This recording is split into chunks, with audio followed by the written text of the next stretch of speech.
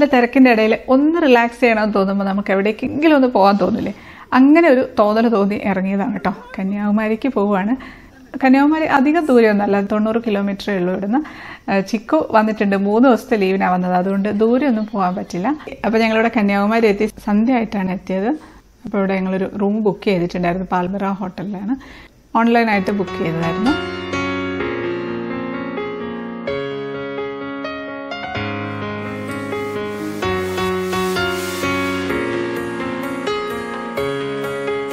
സാധനങ്ങളൊക്കെ വെച്ച് ഞങ്ങളൊന്ന് പുറത്തോട്ട് ഇറങ്ങാണ്.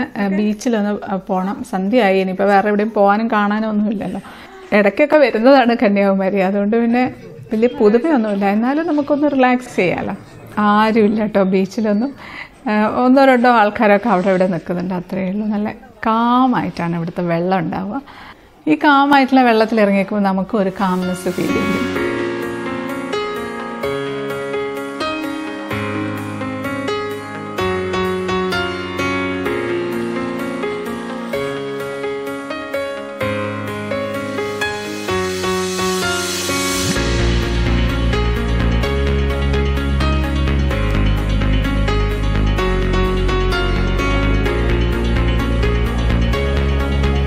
ഞങ്ങളിത് ഡിന്നർ കഴിക്കാനായിട്ട് ഒരു വെജിറ്റേറിയൻ ഹോട്ടലിലാണ്. അപ്പോൾ ഞങ്ങൾ മസാല ദോശയൊക്കെ കഴിച്ചു, നല്ല ടേസ്റ്റി ആയിട്ടുണ്ടായിരുന്നു. പിന്നെ ഇങ്ങനെ വരുന്ന സമയത്ത് നമുക്കിങ്ങനെ ഇഷ്ടമായിരിക്കുമല്ലോ, മാലയും കമ്മലും ഒക്കെ ഇങ്ങനെ നോക്കി വാങ്ങിക്കാനായിട്ട്. ചെറിയ ചെറിയ കടകളുണ്ടാവും, അവിടെ നിന്നൊക്കെ ഇങ്ങനെ വാങ്ങിക്കാനായിട്ട്.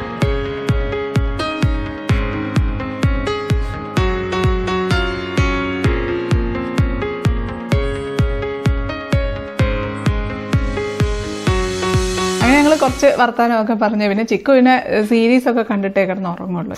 ഞങ്ങൾ പിന്നെ വേഗം കിടന്നുറങ്ങി. ഇപ്പം രാവിലെയായി, നമ്മളിനി വിവേകാനന്ദ പാറയിലേക്ക് പോവാണ്.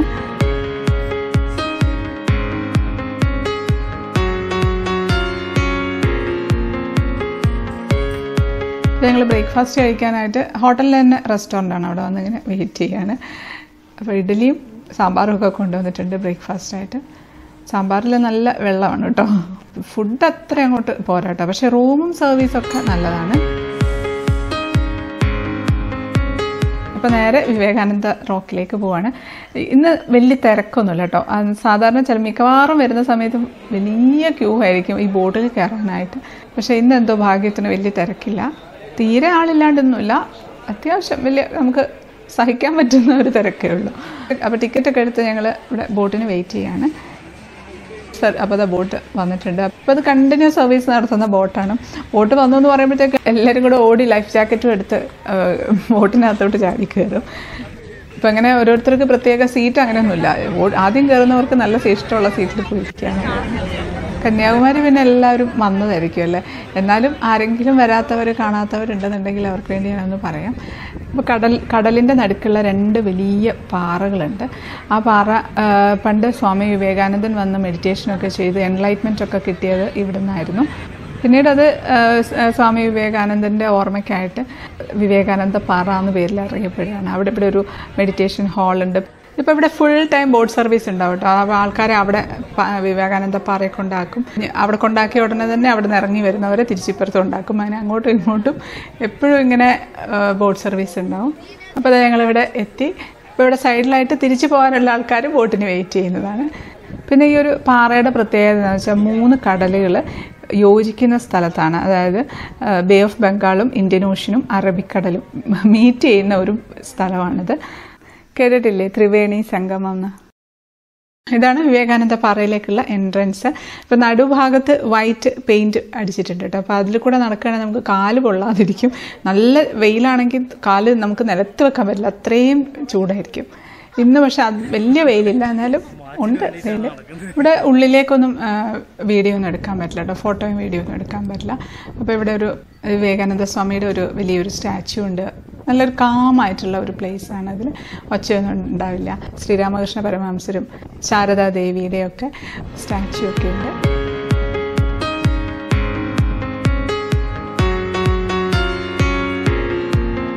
നല്ല കാറ്റുണ്ട്, നല്ല വെയിലുണ്ട്. പക്ഷേ അതേപോലെ തന്നെ നല്ല കാറ്റുണ്ട്. അതുകൊണ്ട് അങ്ങനെ വെയിലിൻ്റെ ആ ഒരു ചൂട് നമുക്ക് അധികം അങ്ങോട്ട് ഫീൽ ചെയ്യില്ല. പക്ഷേ നിലത്ത് ചവിട്ടുമ്പോൾ നമ്മൾ അതറിയും. ശരിക്കും സ്വാമി വിവേകാനന്ദൻ ഈ കടൽ നീന്തിക്കടന്ന് ഈ പാറയിലെത്തി ഇവിടെ ഇരുന്ന് ധ്യാനം ചെയ്തു എന്നാണ് പറയുന്നത്. ഇവിടെ വരുമ്പോൾ എനിക്ക് ഏറ്റവും ഇഷ്ടമുള്ളൊരു സ്ഥലമുണ്ട്, മെഡിറ്റേഷൻ ഹാൾ. നല്ല ഒരു ഭയങ്കര കാം ആൻഡ് ക്വയറ്റ് ആയിട്ടുള്ള ഒരു പ്ലേസാണ്. അവിടെ ഓം എന്ന് ചാൻറ്റ് ചെയ്യുന്നുണ്ടാവും. നല്ല സുഖമാണ് നമുക്ക് അവിടെ പോയി ഇരിക്കാനായിട്ട്. ചില സമയത്ത് ആൾക്കാരൊക്കെ കൂടുതൽ കൂട്ടം കൂടി വരുമ്പോൾ എന്തെങ്കിലുമൊക്കെ ഒച്ചയൊക്കെ ആൾക്കാരുണ്ടാക്കും. പക്ഷേ അവിടെ സെക്യൂരിറ്റി ഉണ്ട്, ഒച്ച ഉണ്ടാക്കാൻ പാടില്ല എന്ന് പറയാനായിട്ട്. ഞങ്ങളെപ്പോൾ വന്നാലും ഇതിനകത്ത് കയറി കുറച്ച് സമയം ഇരുന്നിട്ടാണ് ഇറങ്ങുക. എല്ലാവരും അങ്ങനെ ചെയ്യാറുണ്ട്.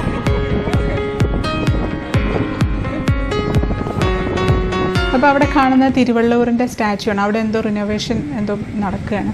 അല്ലെങ്കിൽ ഇവിടെ വന്നതിന് ശേഷം അടുത്ത ബോട്ടിൽ നമ്മൾ ആ പാറയിലേക്കും കൂടെ കൊണ്ടുപോകും. എന്നിട്ട് നമുക്ക് അതിൻ്റെ ഉള്ളിൽ കൂടെ മുകളിൽ കയറുകയൊക്കെ ചെയ്യാം. മുമ്പ് വന്നപ്പോൾ ഞങ്ങൾ കയറിയിട്ടുണ്ടായിരുന്നു. ഇപ്പോൾ പക്ഷേ അവിടെ റിനോവേഷൻ നടക്കുന്നതുകൊണ്ട് ആൾക്കാരെ അങ്ങോട്ടേക്ക് വിടുന്നില്ല. ഇപ്പോൾ ഇവിടെ തന്നെ ഇതിൻ്റെ ഉള്ളിൽ ബുക്ക് സ്റ്റോളുണ്ട്. ഇപ്പോൾ ഞാനൊരു ബുക്ക് വാങ്ങിച്ചു കേട്ടോ, കർമ്മയോഗം. ഞാൻ മുമ്പ് വായിച്ചിട്ടുള്ള ബുക്കാണ്, പക്ഷേ ഞാൻ ഒരാൾക്ക് കൊടുത്തു, അതെൻ്റെ കയ്യിലിപ്പോൾ ഇല്ല. അപ്പോൾ അതുകൊണ്ട് ഒരു ബുക്ക് വാങ്ങിച്ചതാണ്. എല്ലാവരും വായിച്ചിരിക്കേണ്ട ഒരു ബുക്കാണ്. സ്വാമി വിവേകാനന്ദൻ്റെ തന്നെ ഭക്തിയോഗവും രാജയോഗവും ഒക്കെ ഉണ്ട്, പക്ഷേ എനിക്ക് ഏറ്റവും ഇഷ്ടം കർമ്മയോഗമാണ്.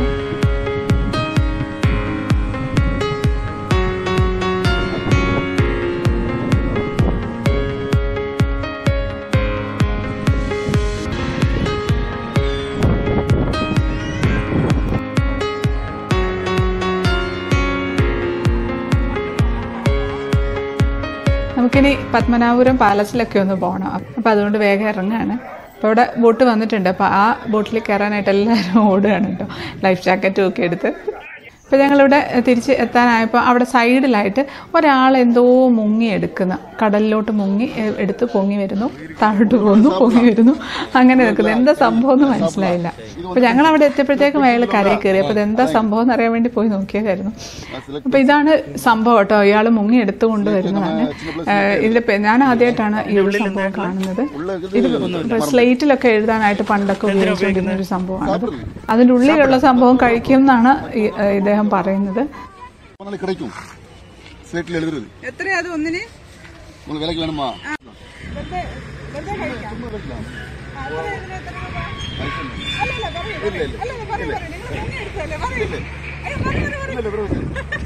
എത്ര രൂപയാണ് ഇതിനൊന്നും ഒരെണ്ണം വാങ്ങാന്ന് വിചാരിച്ച് ചോദിച്ചതാണ്. പക്ഷെ ആള് പൈസ എന്ത് ചെയ്തിട്ടും വാങ്ങുന്നില്ല, കുറേ നിർബന്ധിച്ച്. പിന്നെ ഞങ്ങൾ നോക്കിയിട്ടൊന്നും ആളെ കാണാനും കിട്ടിയില്ല. അവൾ ഒരെണ്ണം തന്നിട്ട് പോയി. അപ്പം ഇത് വീട്ടിൽ കൊണ്ടുപോയിട്ട് എന്താണെന്നൊന്ന് പരിശോധിക്കണം. അപ്പം ഞങ്ങളിവിടെ നിന്ന് കരിക്ക് വാങ്ങിച്ച് കുടിക്കുകയാണ്. അപ്പം കരിക്കിൻ്റെ ആൾ ഇത് കണ്ടിട്ട് അതൊരു കവറിലൊക്കെ ഇട്ട് തന്നു. ആ മുള്ള് കയ്യിൽ തട്ടിയാൽ ഭയങ്കര പ്രശ്നമാണ്, ചിലപ്പോൾ പഴുത്ത് ഭയങ്കര പ്രശ്നമൊക്കെ ആവുമെന്ന് പറഞ്ഞു. ഇവിടെ ഇപ്പം കയറാനായിട്ട്, ബോട്ടിൽ കയറാനായിട്ട് 50 രൂപയാണ് ഒരാൾക്ക് വരുന്നത്. അത് കഴിഞ്ഞ് പിന്നെ വിവേകാനന്ദ പാറയിൽ അവിടെ കയറാനായിട്ട് ഒരാൾക്ക് 20 രൂപ ചാർജ്, അത്രയേ ഉള്ളൂ.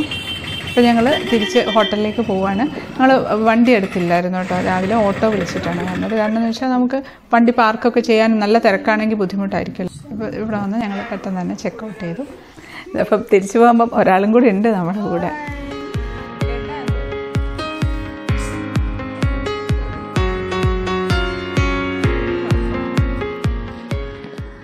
ഇനി പോകുന്ന വഴിക്ക് തന്നെയാണ് കേട്ടോ, അടുത്ത് തന്നെയാണ്. ഇവിടെ വട്ടക്കോട്ട എന്ന് പറഞ്ഞൊരു സ്ഥലമുണ്ട്, നല്ല ഭംഗിയുള്ളൊരു സ്ഥലമാണ്. ഞാൻ വന്നിട്ടുണ്ട്, പക്ഷേ ചിക്കു സൈത്തേട്ടനും വന്നിട്ടില്ല. ഇവിടെ ഒന്ന് ഇറങ്ങിയിട്ട് പോകാം, നല്ലൊരു സ്ഥലമാണ് കാണാനായിട്ട്.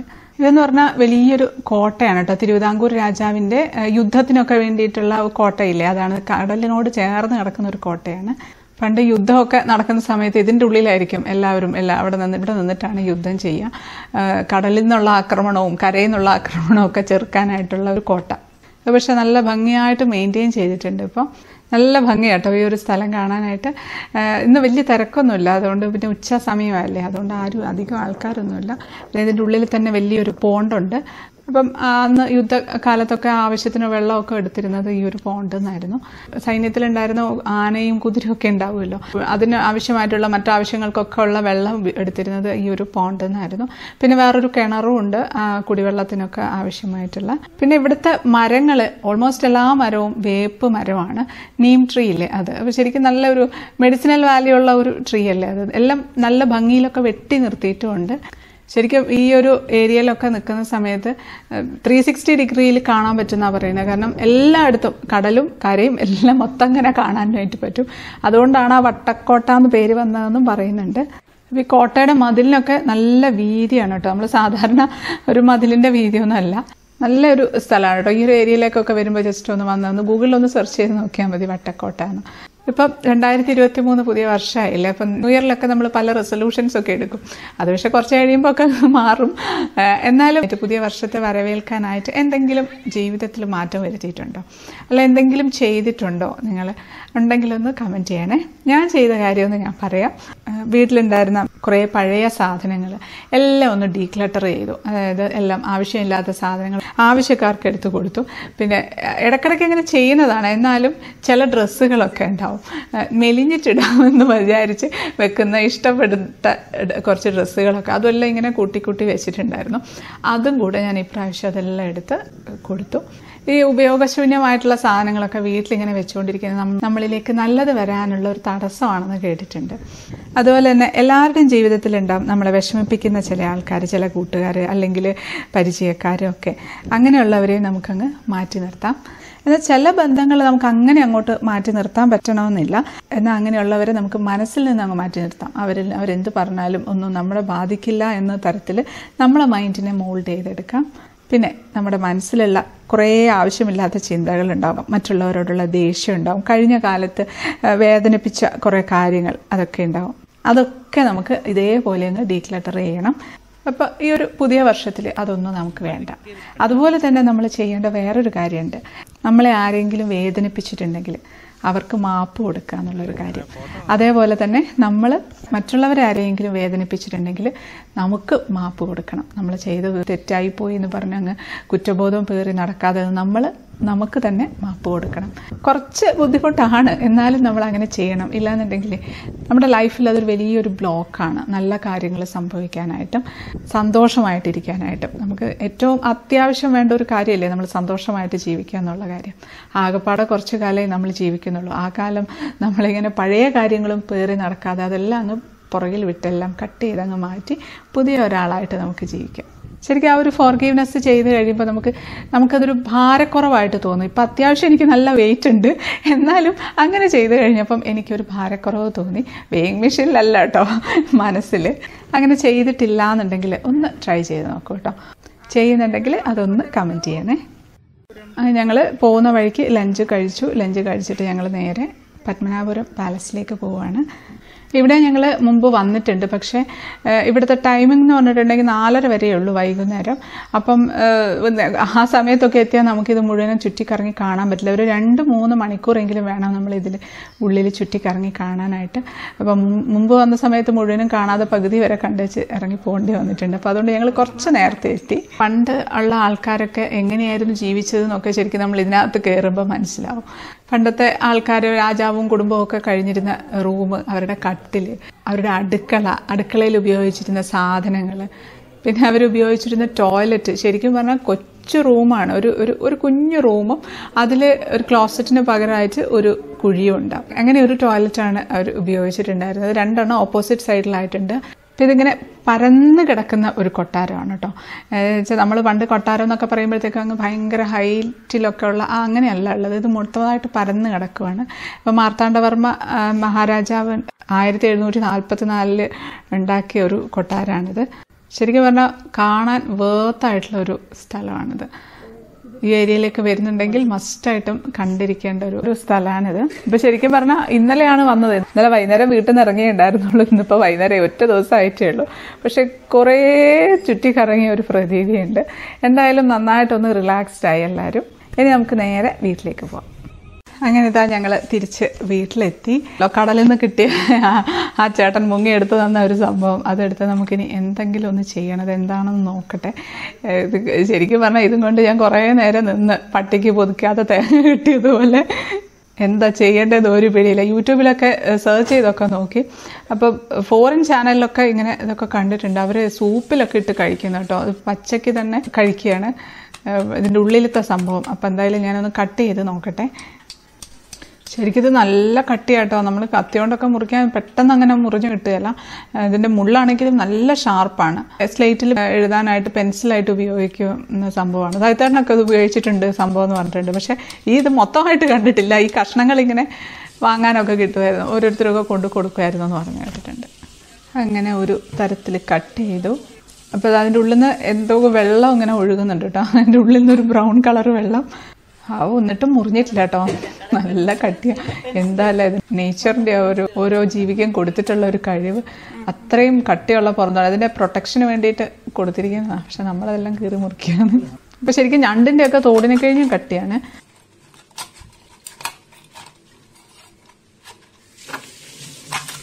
പൊട്ടിയിട്ടുണ്ട്. ഇങ്ങനെ തന്നെയാണ് ഓരോരുത്തർ ഇങ്ങനെ യൂട്യൂബിൽ പല ഫോറിൻ ചാനൽസിലൊക്കെ ഷോർട്സ് ഒക്കെ കണ്ടു. ഞാനിതെടുത്ത് നോക്കിയപ്പോൾ ഇതൊക്കെ അങ്ങനെ തന്നെ എടുത്ത് അവർ വായിലിടുന്നുണ്ട്. പക്ഷെ ഇത് കണ്ടിട്ട് മീനിൻ്റെ മുട്ട പോലെ ഉണ്ട് കേട്ടോ. ഞാനിങ്ങ് എടുക്കുകയാണ്. ശരിക്കും അത് ഒരു നല്ല നീറ്റാണ് കേട്ടോ സംഭവം ഉള്ളിലൊക്കെ. എന്നാലും നമുക്ക് പച്ചയ്ക്കൊന്നും കഴിക്കാൻ തോന്നുന്നില്ല. ഇതെടുത്ത് തന്ന ആളും പറഞ്ഞത് സാപ്പിടാമെന്ന്, വെറുതെ അങ്ങനെ തന്നെ വായിലിട്ട് സാപ്പിടാമെന്നാണ് പറഞ്ഞത്. അതിൻ്റെ കൂടെ തന്നെ പറ്റി പിടിച്ചിരിപ്പുണ്ട് ഒരു ബ്ലാക്ക് കളർ സംഭവം. അതൊക്കെ അങ്ങ് മാറ്റി ഒന്ന് ക്ലീൻ ചെയ്തെടുക്കാൻ. ശരിക്കും കഴുകുമ്പോഴൊക്കെ മീനിൻ്റെ മുട്ടയുടെ ആ ഒരു ടെക്സ്ചർ തന്നെയാണ്. ഞാൻ കുറേ പ്രാവശ്യം വെള്ളത്തിലൊക്കെ ഇട്ട് കഴുകിയെടുത്തിട്ടുണ്ട്. അതിലേക്ക് മുളക് പൊടിയും മഞ്ഞൾപ്പൊടിയും കുരുമുളക് പൊടിയും ഇട്ടിട്ടുണ്ട്. ആവശ്യത്തിന് ഉപ്പും കൂടി ഇട്ട്. കൂടുതൽ ഡെക്കറേഷനൊന്നും വേണ്ട, ഇത് മാത്രം വെച്ചാൽ മതി. എങ്ങനെ ഉണ്ടാവും ടേസ്റ്റ് എന്ന് അറിയില്ലല്ലോ. എല്ലാം കൂടെ ഒന്ന് കുഴച്ചെടുത്തിട്ടുണ്ട്. നമുക്ക് ഒന്ന് ഫ്രൈ ചെയ്തെടുക്കാം. വെളിച്ചെണ്ണ ഒഴിച്ച് അതിലേക്ക് ഇട്ടിട്ടുണ്ട്. കുറച്ച് കറിവേപ്പിലയും കൂടെ കിടക്കട്ടെ. ഫ്രൈ ആയി വന്നപ്പോൾ എല്ലാം കൂടെ ഒരുമിച്ച് കൂടിയിട്ടുണ്ട്. മറിച്ചിട്ട് കൊടുക്കാണ്. അപ്പോൾ അത് ഫ്രൈ ആയിട്ടുണ്ട്. ഇനി നമുക്കിതിങ്ങനെ എടുക്കാം. പരിപ്പോടെ പോലെ ഉണ്ട് കാണാനായിട്ട്. ഇതിന് ചിക്കുവിനെ കൊണ്ടൊന്ന് ടേസ്റ്റ് ചെയ്യിപ്പിക്കണം. അതാണ് ഇനി അടുത്ത പരിപാടി. ഇത് ഞാൻ സംഭവം പറയാതെ കൊടുക്കണം എന്നാണ് വിചാരിച്ചത്. പക്ഷെ ആളിതെല്ലാം മണത്തറിഞ്ഞ് ഇതാണ് സംഭവം കഴിക്കാൻ പോണേന്ന്. ഇതാണോ തിന്നണ്ടേ?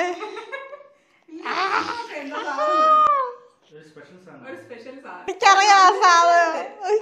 അമ്മ തിന്നാ അറിയാ.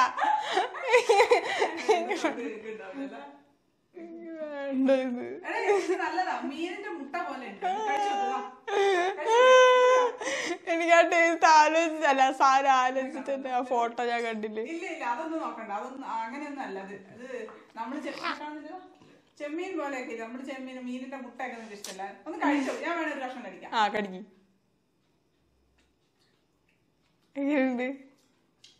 മീനിന്റെ മുട്ട കഴിക്കുന്നവരുണ്ട്.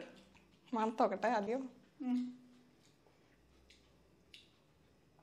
ടേസ്റ്റ് ഉണ്ടടാ, കഴിച്ചത്. എടാ ഇത് ആൾക്കാർക്ക് പച്ചക്ക് കഴിക്കുന്നതാ.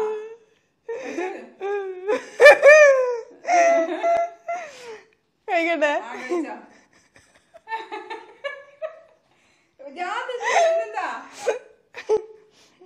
മണമൊക്കെ ഉണ്ട്. എനിക്ക് ആ ഫോട്ടോ ആലോചിക്കുമ്പോ ഒരു ഫോട്ടോ ഇല്ലായിരുന്നോ യൂട്യൂബില്? വീഡിയോ കണ്ടതാ.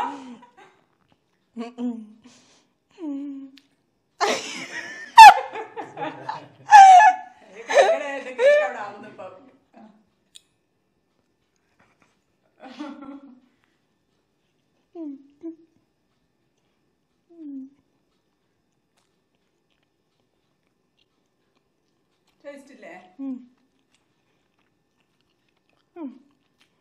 ടേസ്റ്റ് ഇല്ലേ? ഇങ്ങനെ കളിച്ചത് മീനിന്റെ മുട്ട പോലെ ഉണ്ട്. മീനിന്റെ മുട്ട പോലെ. ആ ശരിക്കും മീനിന്റെ മുട്ടയുടെ ആ ഒരു ടേസ്റ്റ് ഉണ്ട്. കഴിച്ചത് ഇപ്പൊ കഴിക്കുന്നില്ല. മീനിന്റെ മുട്ട പോലെ അല്ലേ?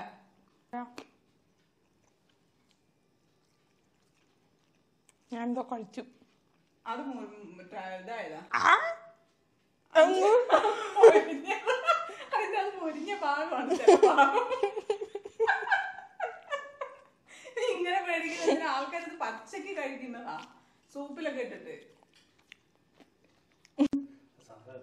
ഇതെന്ത് വെള്ള? അത് അതിന്റെ ഉള്ളിൽ നിന്ന് വരുന്ന വെള്ളമാ. എടാ കഴുകിയതാ, കഴുകിയിട്ട് അതിന്റെ ഉള്ളിൽ നിന്ന് ഇങ്ങനെ വെള്ളം വരുന്നുണ്ട്. അത് കുറച്ചു നേരം ആയില്ലേ കഴുകി വെച്ചിട്ട്. ഞാൻ മറ്റേ മീൻ മണം അല്ല, കടലിന്റെ മണം. പക്ഷെ സാധാരണ മീനിന്റെ മണമൊന്നും ഇല്ല. ശരിക്കും ഇതിന്റെ പേര് സീ ഏർച്ചിൻ എന്നാണ്. മലയാളത്തിൽ എന്താ പറയുന്നതെന്ന് അറിയില്ല, അറിയാവുന്നവരുണ്ടെങ്കിൽ ഒന്ന് കമന്റ് ചെയ്യണേ. ഇതിന്റെ തോട് നല്ല കട്ടിയാണ്, ഞണ്ടിന്റെ തോടിനെ കഴിഞ്ഞ് കട്ടിയാണ്. പിന്നെ ഇതിന്റെ ആ പുറമേ ഉള്ള ആ ഒരു മുള്ളാണെങ്കിലും നല്ല ഷാർപ്പാണ്. ശരിക്കും ഇതിന്റെ കുത്ത് കിട്ടിയിട്ടുണ്ടെങ്കിൽ വളരെയധികം ഹാംഫുൾ ആണെന്നാണ് പറയുന്നത്. പാരാലിസിസ് മുതൽ മരണം വരെ സംഭവിക്കാന്ന് പറയുന്നുണ്ട്. ആദ്യമായിട്ടാണ് നമ്മളിത് കാണുകയും കേൾക്കുകയൊക്കെ ചെയ്യുന്നത്. അപ്പോൾ ഇതൊക്കെയായിരുന്നു ഞങ്ങളുടെ കൊച്ചു കൊച്ചു വിശേഷങ്ങൾ. ഒരുപാട് പേര് ഡേ ഇൻ മൈ ലൈഫ് കാണിക്കണമെന്നൊക്കെ പറഞ്ഞിട്ടുണ്ടായിരുന്നു, അതുകൊണ്ടാണ് വീഡിയോ എടുത്ത് ഇട്ടത്. അപ്പോൾ ഈ ഒരു പുതിയ വർഷത്തിൽ എല്ലാവർക്കും നല്ലത് വരട്ടെ. ഹാപ്പി ആയിട്ടിരിക്കുക. Stay happy, stay positive. By.